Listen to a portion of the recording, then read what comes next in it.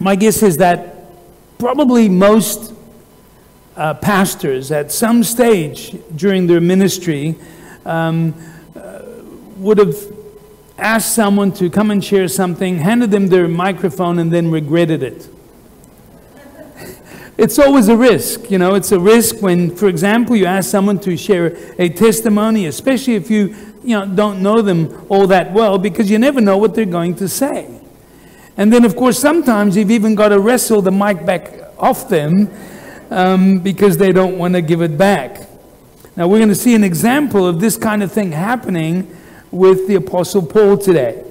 Now, if you recall from our study last week in chapter 13, Paul and Barnabas, came up against some opposition from a sorcerer called Elymas.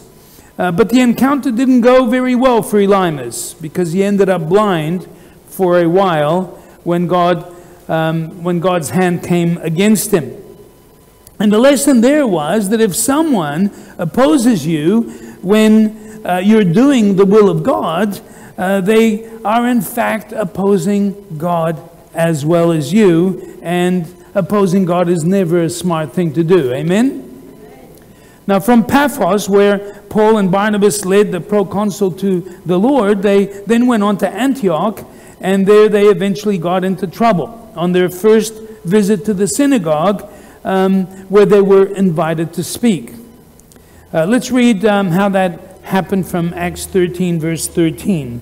Paul and his companions left Paphos by ship for Pamphylia, landing at the port town of Perga, where John Mark left them and returned to Jerusalem. Now, incidentally, this decision by John Mark to leave them and go back to Jerusalem is what actually eventually led to the fallout between Barnabas and Paul.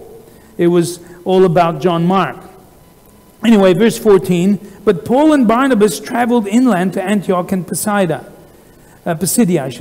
On the Sabbath, they went to the synagogue for the services. After the usual readings from the book of Moses and the prophets, those in charge of the service sent them this message: brothers, if you have any word of encouragement for the people, come and give it.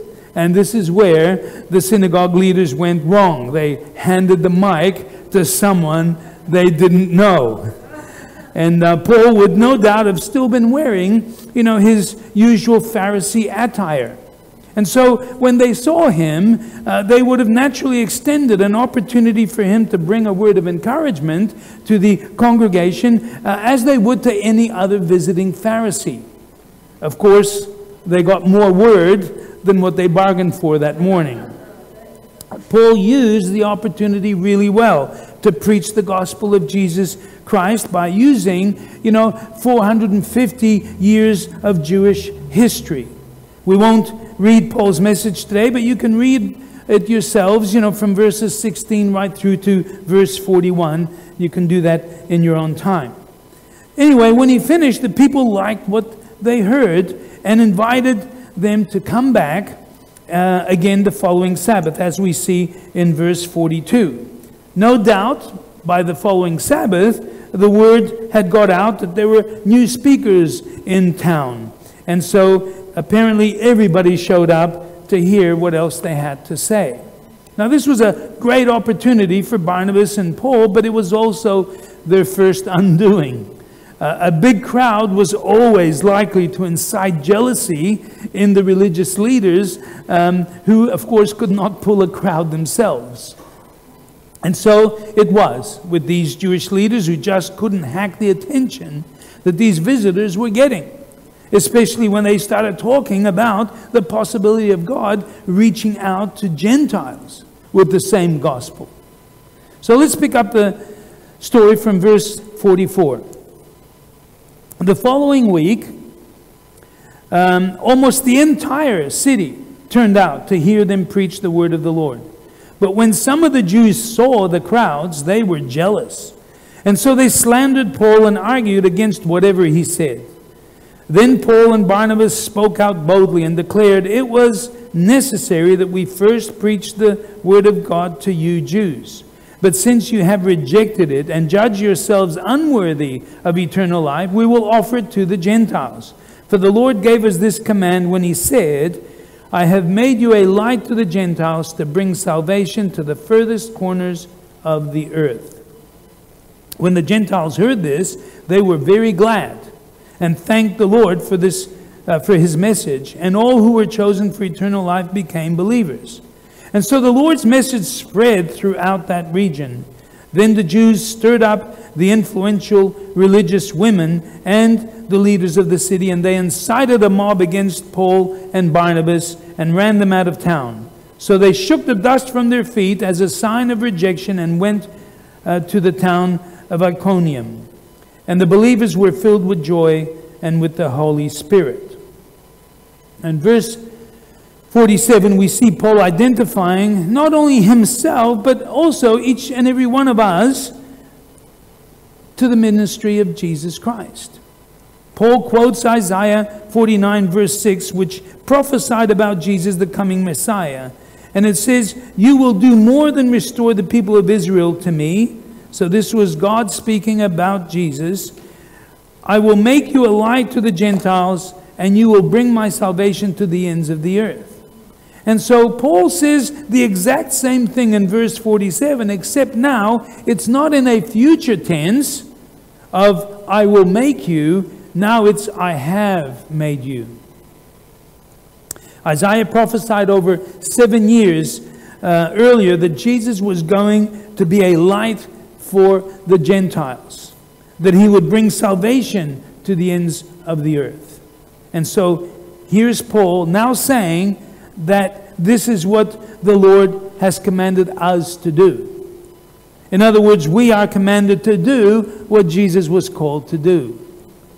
As you may recall, I've often referred to what I consider, one of the Bible's most challenging verses, and that is 1 John verse 2:6, that whoever claims to live in him, in other words, whoever claims to be a Christian, must walk as Jesus did. Now this verse makes it clear that if we are Christians, that we should be identifying with Jesus in the way we live and not just by name alone. In other words, it takes more to being a Christian than just saying that we are. Now, of course, living the way Jesus did is not an event. It's not just something that happened at some stage in our lives. It is a life journey with a destination, and it's a destination that none of us have yet reached. Now, if we consider 1 John verse 2:6 that tells us that we must live the way Jesus did in his humanity, and then if we look at the key words that Paul quotes from Isaiah, that he is and us alike commanded to bring salvation to the ends of the earth, and then also consider what Jesus commanded in Acts 1 verse 8, which is for all Spirit-filled Christians, when he said, but you will receive power when the Holy Spirit comes on you, and you will be my witnesses in Jerusalem and in all of Judea and Samaria and to the ends of the earth, which includes Australia. Now, if we link those three verses together, then we kind of should start squirming if we try and think that the command to evangelize is only for evangelists and not a general command for all disciples. Now, I know that I'm starting to, sound like a scratched record, but folks, I'm convinced that God really does want to alter our lifestyles. I'm convinced that God wants to do more with each one of us when it comes to reaching people for him. And we owe it to him and to ourselves to identify what might be holding us back. The days are short and heaven is far from full, and God really does want to enlist soldiers to take arms and to start moving into the front lines. The enemy has been fooling us into thinking that he's winning the war. And we look around what's going around the world at the moment and we think, oh my gosh, what is going on? The war is being lost. But it's not. You see, the devil has actually already lost the war. He's still fighting battles, of course, but he's lost it. And we know that he's lost it. Why? Because if you go to the last book of your Bibles and read it, it will tell you how it's all going to finish. And so, we don't know all the details, but we know enough details to know that in the end, we win. Amen. In the end, we go to a new place, which is completely awesome.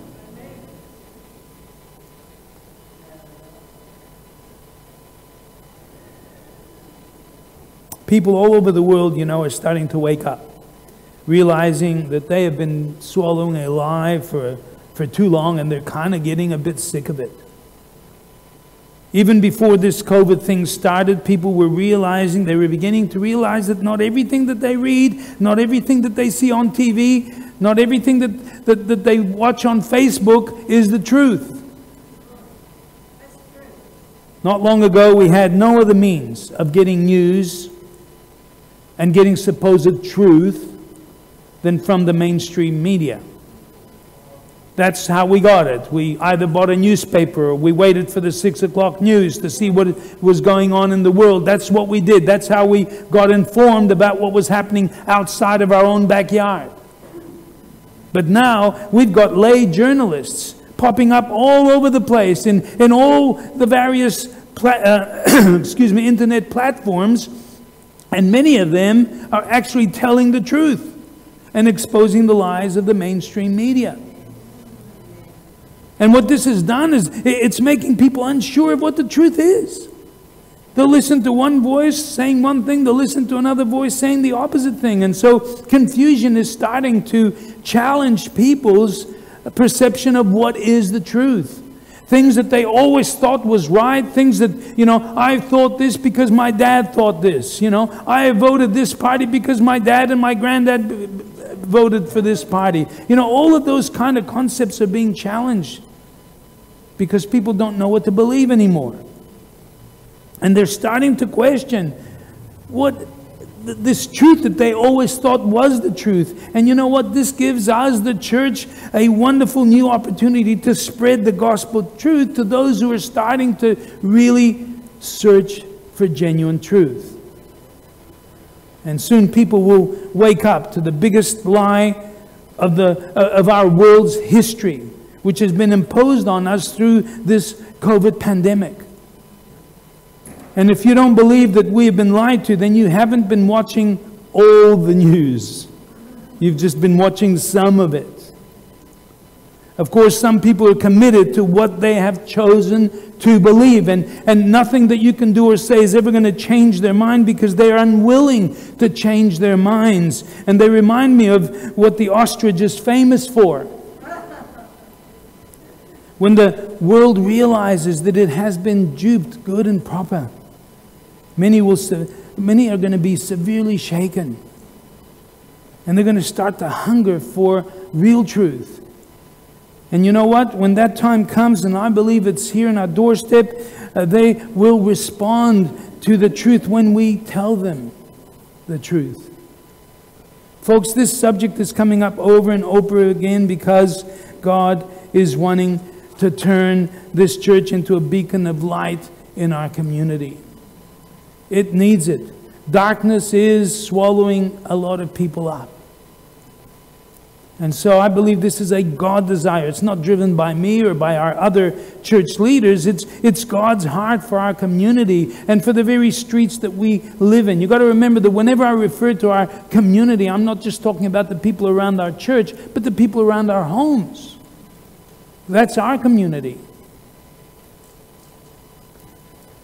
God wants us to reach people by showing them the way, by being the light that illuminates their pathway to God. When Paul said in Acts 13:47 that God gives us this command, I have made you a light to the Gentiles to bring salvation to the furthest corners of the earth, Paul is confirming that the mission Jesus was called to over 700 years before his birth is the same mission that we are commanded to continue today. We often use the term, being called by God when we are referring to something that we feel God has asked us to do. But I think that we sometimes overuse that term, call to. I think the more accurate term is the one that Paul uses here when he says commanded to. We're not called to anything. Rather commanded or we're not. I suppose it's easier to say no to a call of God than it is to say no to a command. Maybe that's why we use that term. Now, I'm going to get a little personal just for a moment, and I'm going to ask you, how many of us have a problem with not answering questions truthfully? You can answer me by just showing me your hands. We got 2 honest people in the house. 3. Whoa! Now, I thought I would ask that because my next question is, how many of us have a problem with selfishness? Oh, a few more hands up in the air. The truth, folks, is that selfishness to some degree or other is an issue with most people. And selfishness happens to be the primary thing that keeps us from reaching out to other people. Now, whether it's to evangelize or to lend a helping hand or to be generous in times of need, selfishness is always asking, what's in it for me? How's it going to affect me? And so if the answer is nothing or not enough, or maybe it's the possibility of embarrassment, or maybe what's in it for me could be some criticism, then we will, like a turtle, pull our heads in and pretend that we can't be reached, can't be seen. The painfully discomforting truth is that selfishness is one of the major factors in our common disobedience to God, and in our inability to fulfill the verse from 1 John 2:6. You see, we don't want to follow Jesus. We don't want to follow in his footsteps, not because we can't, but generally because we don't want to pay the price that our selfishness will have to suffer if we were to walk as Jesus did. That's the main reason. It's not easy to walk as Jesus did because Jesus was not selfish. And most of us are to some degree or other. Now, some of you are thinking, this is not what I come to church for. I needed a warm fuzzy this morning. Not another in-my-face self-evaluation exercise. That's not what I come to church for. I know none of you feel like that, but trust me, some people do.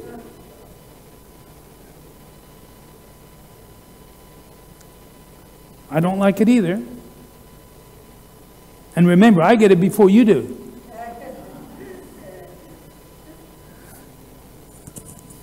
A lot of the stuff that the Lord has me preach to you, I can assure you I am not exempt. But you know what? God loves us too much to not get in our faces about the issues that he sees in us that are holding us back from living the kind of abundant life that he wants to see us live. How many of us know that God always has our interests at heart, and he is devoted he's devoted to making our lives more abundant. The problem is that we don't always understand what a truly abundant life really is. We instinctively think of material possessions or material security as a measure of abundance. But as we know, there are countless people who have more of that than they will ever possibly know what to do with, and yet they're still miserable and empty.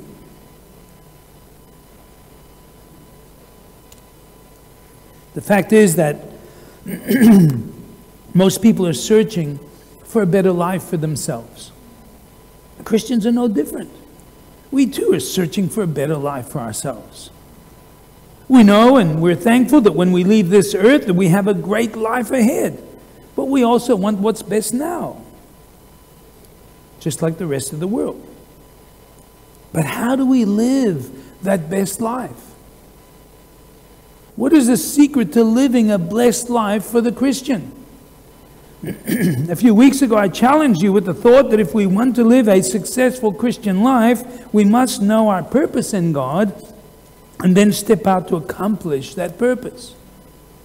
That if we're misplaced, if we're just out of whack in some way, if we're not in line with the will of God for us, then we're always going to be trying to find satisfaction somewhere else. And sometimes our search for that satisfaction leads us down the wrong path. I mentioned that regardless of what individual purpose we might each have, that we all have a common purpose. And that is to share the good news about Jesus with others. Well, we haven't really moved on from that, but the challenge for all of us today is how do we bring ourselves to take the medicine that we know is good for us? How can we motivate ourselves to do what we don't want to do, even though we might know that it will be like good medicine for our soul? Well, I think the thought for today is to recognize that we all suffer to some extent from self-itis. And what is self-itis, you might ask? Well, it's self on the throne. It's self on the top of the list. It's self above others, and so on, the list goes. That's what self-itis is. Most people have some degree of problem with self-itis, but not all, of course. However, those who don't have a problem with self-itis, they stand out pretty clearly to us. How many of us reckon it would be pretty hard to start a rumor about how selfish the late Mother Teresa was? Of course. It would be, because her life proved that she was not a selfish woman. She got more pleasure serving and living for others than she did living for herself. What about Jesus, in whose steps we ought to be following? What was the most obvious attribute of Jesus apart from his miraculous power? He was more consumed with living for others than he was for himself, even to the point of his willingness to suffer death, his own death, for us. Of all the miracles that Jesus performed, of all of the things that he did and said, his selfless life spoke the loudest, and it touched the most lives and continues to touch them even today. There is a quality and a power in selflessness that nothing can compete with. There is a power in living for others that touches and transforms the lives of people like nothing else would.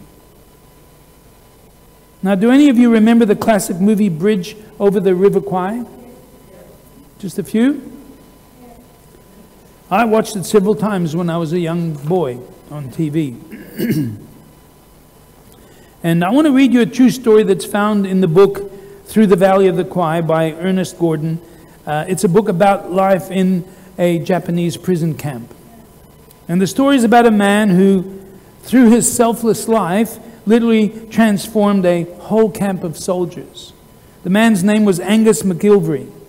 Angus was a Scottish prisoner in one of the camps filled with Americans, Australians, and Britons who had helped build the infamous bridge over the River Kwai. The camp had grown into a really ugly place. A dog-eat-dog mentality had set in amongst the prisoners. Allies would literally steal from each other and cheat each other. Men would have to sleep on their packs and yet still find that they were stolen from under their heads. Survival was everything. The law of the jungle was prevailing until news of Angus McIlvery's death spread throughout the camp. Rumors spread in the wake of his death. No one could believe Big Angus had succumbed to death. He was strong and one of those that they expected would have been the last one to die.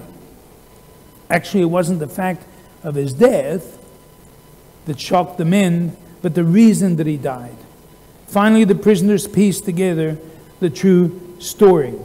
The Argylls, what they called the Scottish soldiers, took their buddy system very seriously. Their buddies was called their mucker. And I first heard that term when Dennis called me his mucker. And I thought he was being rude, but it turns out that having a mucker is a good thing. And these Argyles believed that it was literally up to each of them to make sure that their mucker survived. Angus's mucker, though, was dying. And everyone had given up on him. Everyone, of course, except Angus. He had made up his mind that his friend would not die. Someone had stolen his mucker's blanket. And so Angus gave him his own, telling his mucker that he'd just come across an extra one.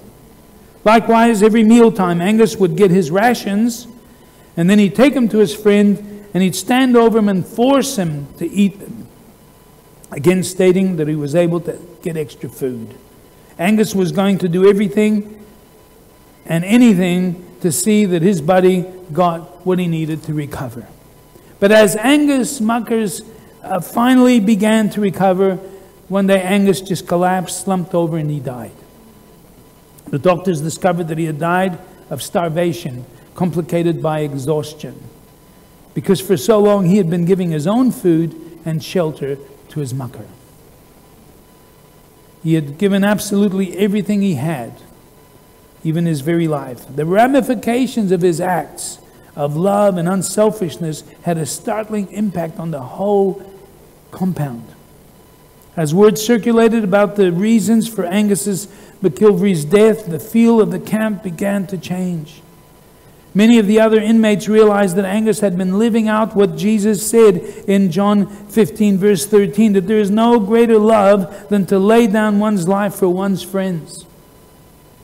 Suddenly, attitudes started changing, and the men began to start focusing on their mates, their allies, and on a humanity of living beyond survival. They began to pool their talents. One was a violin maker, another was an orchestra leader, another was a cabinet maker, another a professor. Soon the camp had an orchestra full of homemade instruments. And a church was started called Church Without Walls. And it was so powerful and so compelling that even some of the Japanese guards started attending. The men began a kind of university, a hospital, and a library system just to improve their lives. The place was transformed, and the nearly smothered love of mankind had been revived. All because one man named Angus had given all he had for his friend. You know, for many of those men, this turnaround meant survival. This pooling together and caring for others rather than just for self was what ended up extending the life of everyone. What happened is an awesome illustration of the potential unleashed when even only just one person gave it all away by choosing someone else over themselves. And that's why Jesus did what he did in his giving up of his life. That's why what he did has had more power for transforming lives than all of the miracles and the healings that he did, because nothing compares with the power of a selfless life. That man Argus tapped into something that we can only understand when we tap into it ourselves. So what's the key? How can we be willing to die to ourselves so that we can truly be able to live our life more abundantly? I've only got one answer, one illustration perhaps. It's like ice cream. When you feel ice cream, it isn't very appealing to touch. You know, in fact, it's rather cold. You don't hang on to a tub of ice cream for long. You know, you take it out of the freezer, and by the time you get to the kitchen or wherever you're going, you're ready to let go. No one wants to embrace a tub of ice cream, do they? And when you look at it, it's nothing much to look at. Someone told you the ice cream is really nice. You've never had it before. You've never tasted it. And so you have a crack at it. You open the thing, you stick your spoon in it, and you're still not very impressed because all you've done is you've bent your spoon. But finally you taste it. And then you know it's true. You know it really is good. You see, the blessings of obedience are kind of like ice cream. Until we taste them, we don't know how good it is. The blessings of living for others can only be tasted by living it out. But once we tasted it, we're going to keep wanting to go back for more. The challenge for us as a church is how to transcend from living as most Western Christians do to living as the Bible commands us to live. The problem is that we can be so stereotyped that we can't even see how to change. We look at everyone else and everyone else is doing the same thing. And so we start convincing ourselves, well, this is normal, this is okay. But is it truly biblical? Are we all called to testify about the relevance and goodness of Jesus Christ in our life? I think we are. I think the Bible makes it clear that we are. Are we to be lighthouses or beacons of light in this dark place and show people the way to God? Yes, we are. So why don't we?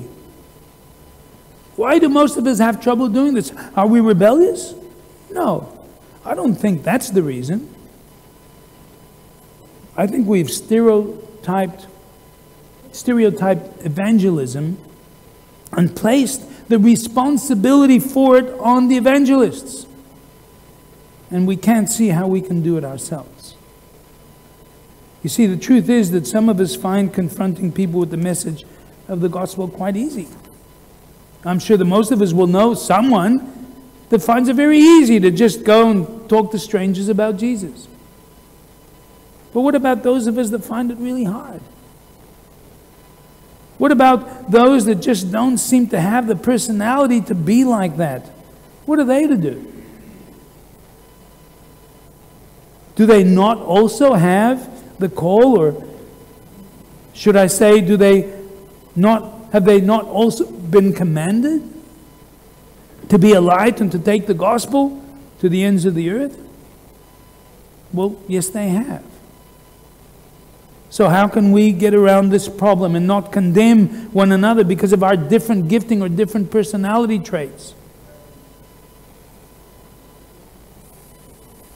Well, I think it has to start with a reset on how we see evangelism. A reset on how we see ourselves as being a light in people's lives. As God's people, we have so much to offer others. Yes, the ultimate goal, of course, is to have them receive the offer of salvation. But until we get them to that point, we have much to offer in the way of companionship and friendship and advice and godly examples of kindness and forgiveness and self-control and all of the other fruit of the Holy Spirit. Things that they look at us and wonder, what is it about that person that makes them the way they are? I've confessed to you before, when I met this girl in the front row here, I was consumed by her beauty. She was hot. And I wanted her badly. And I was willing to do anything to get my claws into her. But you know, somewhere along the line I started looking at her and I started seeing more than her physical attributes. I started seeing something in her and I started becoming attracted to that. But that wouldn't have happened if I didn't have some contact with her. You know, if I'd have just walked past her on the street and did, you know, one of those, that wouldn't have been enough. But she gave me an opportunity to see Jesus in her by, of course, she had a mission I didn't know. You know, I was her target. She wanted to get me saved. I thought she just liked me. But the point is that she gave me an opportunity to see Jesus in her. And after a while, I was no longer so interested in her physical attributes. I was starting to get interested in what she was, who she was, what made her tick, what made her the way that she was. I didn't know it was Jesus in her. But guess what? I eventually found out it was Him. Amen? And so you may not feel equipped to be an effective evangelist as we think evangelists. So you got to get Reinhard Bonnke and Billy Graham out of your head. Because not every evangelist is like them. They were special. They were commanded to be like that.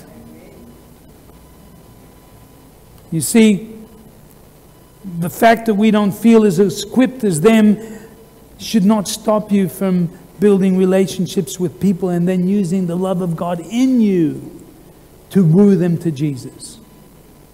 If the Holy Spirit puts something on your mind that involves reaching out to someone in your neighborhood or someone in your workplace or even someone that you shop regularly from, then don't assume that God is going to need you to preach the A to Z of the gospel to them. Don't fear that you will need to know all the doctrines of our faith. We were never taught or told or called or commanded to do that. We were never commanded to be theologians and share our knowledge with others. We're just commanded to share our story about what Jesus has done in our lives so that people can gain hope and faith to believe that maybe He can do it in their lives. That's evangelism. We can all do that. You all have a story about what Jesus did in your life. Don't you? Yes. Amen. I'd like to ask Bernie to come and just share a short story that illustrates how God used her to reach someone in a very easy but yet very significant way. A way that had that person experience the love of God. It was evangelism 101. It was evangelism sowing seeds. It was evangelism making a difference. It was evangelism by letting someone feel the love of God. Come on, Bernie, come and share that story quickly.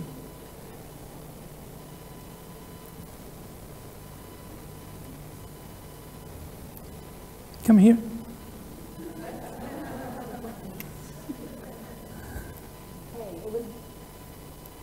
It was actually a very small thing, very everyday that any of us could do. And it was many years ago, and I had little children, and there was a lady in our circle, and it was her birthday. And because I, way back then, had a big performance anxiety thing, that everything I did had to be perfect. Funny that. And but anyway, I thought, okay, I'll bite the bullet. And I think I had 3 little children, little baby. And it was her birthday, and so I invited her and a few of our friends, maybe only about 4 of them, to my home and made a cake and just, a little bit for morning tea. Nothing huge, nothing, And this was a beautiful South African lady. Anyway, she came, and towards the end of the morning, I noticed that she was just really overwhelmed, and she got very emotional. And I thought, well, gee, it was really no big deal, because it was just like morning tea, and that's something we did back there. We often had, would have people over for morning tea. Anyway, unbeknown to me, and it really did shock me, she was in her early 30s, and she said, I have never had a birthday cake. No one had ever made a birthday cake, a cake with candles, or celebrated her birthday. And I was really shocked, but she was really undone about it. And I guess at the end of the day, only God knew her need. Only He knew what she needed, and I had absolutely no idea, which is probably a good thing. But I was blown away, and because of that, I just want to encourage you, if God puts it on your heart to do something, even if it doesn't seem significant, as that really didn't, you can trust God, because it's the kindness of God that leads us to repentance, and it's the kindness of God when He does something like that. He touches right into us, a place that we know only He knows. She knew I'd have no idea, and that was probably more significant to her. And I think, we can get all tied up in, as Pastor George said, doing the huge things, but at the end of the day, when we moved in kindness, when we moved by His love to do those random acts, it's as if God is doing it, because it touches the heart in a way that we couldn't possibly do. So I've learnt not to be too censor too much when I feel to go do something, and I just want to encourage you to do that too. Amen. Amen. Thanks, Brittany.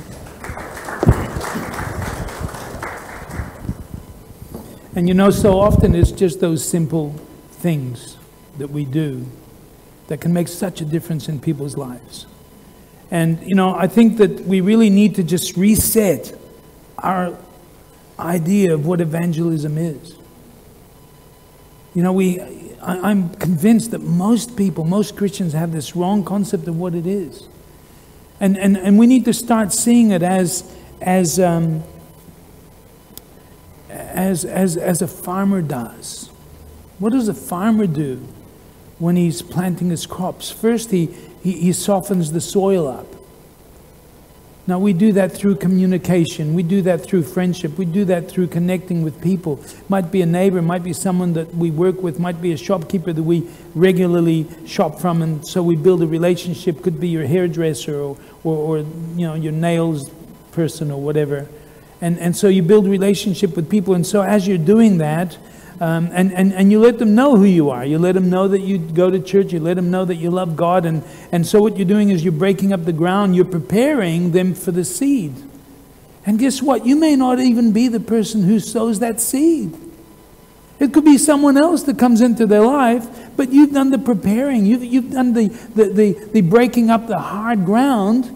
And so then someone else comes and sows the seed, and that seed now has some soft ground to fall into, not this hard, rocky thing that the wind just blows away. But no, you've prepared the soil, and so the seed actually gets in there, and then guess what? It starts growing, and then someone else comes and waters it, and someone else comes and fertilizes it, and before you know it, a crop comes out. Does it matter who's there at the harvest time? No. What matters is that there is a harvest. It doesn't matter who did what. And so we got to think of evangelism as steps. Forget this instant coffee thing, that if I go and talk to that person, he's got to become a Christian. And if that doesn't happen, then I have failed. And because I've done that so many times, I'm not an evangelist, so I'm never going to do it again. That is faulty thinking. Because let me tell you, those who went to Reinhard Bonnke's massive crusades, those who went to Billy Graham's massive crusades, were taken there by someone who had already planted some seeds. They were taken there by someone who had already been preparing the soil. They didn't just walk up off the street. Oh, what's going on over there? Let's go and have a look. No. Reinhard Bonnke and Billy Graham and all of those other great voices of evangelists were successful because the little people like us prepared the ground, sowed the seeds, and then took them along. And so we are all important. We're all evangelists. We got to get Billy Graham out of our head. Because probably none of us here can ever be like that. But Billy Graham couldn't be who he became without us taking people to his crusades. Does that make sense to anyone here?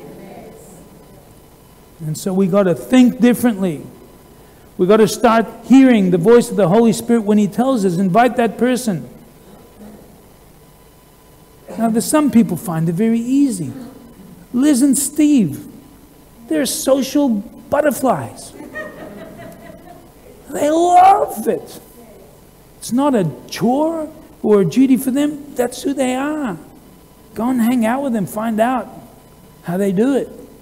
They'll tell you all the wonderful stories about how they've been able to touch people's lives just the way Bernie shared her story. But all of us can do that. Amen? It's not hard. You don't even need to know your doctrines. You just need to have the Spirit of Jesus in you. Folks, the Lord will never tell us to do things just for the sake of it. He always has a purpose. And that's why it's so crucial that that we do what we're told. Even if it doesn't make sense to us at the time, or we don't think that it's going to be very meaningful. God knows the hearts of people, and He knows what will touch them best. I've told you the story before of how, this 15-year-old boy that apparently I had such an impact in his life. I can't remember any of it. But his mom told me that she was so grateful for my input into her son's life. And I'm like, what did I do? To me, it was very insignificant, whatever it was, but to him it was a big deal. And that's how it is so often. And so we need to get rid of our stereotyped ideas of evangelism and just be open to what the Holy Spirit might tell us to do, because He knows what is best for that person. Just like when He put it on Brittany's heart to bake this lady a cake. And so remember, if you ever get a thought or an impression about doing something for someone that you don't really want to do, it's most likely the Holy Spirit's voice talking to you. No other voice is going to ask you to do that sort of thing. You realize that, don't you? And so just do it in faith. If we as a church made a decision to become intentional about just blessing some non-Christian that we have in our life, if we were intentional about blessing that person on a regular basis, maybe once a week or once a month or whatever, eventually this church would be turned upside down. Because you know what? We can only sow for so long. We can only water for so long. We can only plow for so long. Eventually, a harvest has to come. Farmers don't do what they do for nothing. They do it because they know they're going to have a result. Yes, we are commanded to be a beacon of light in our community. And that means around our church, it means around our homes, it means in our work and study places. We're not called to that. We're commanded to be a light.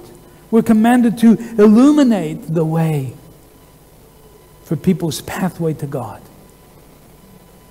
But here's the things, folks. There's many ways of shining our light. Amen? Amen. Can I have the worship team up? And we're just going to close the service with a song. And I just want to pray for you as we do. And then if you need any prayer at all, please come as we sing the song, and I'll gladly pray for you.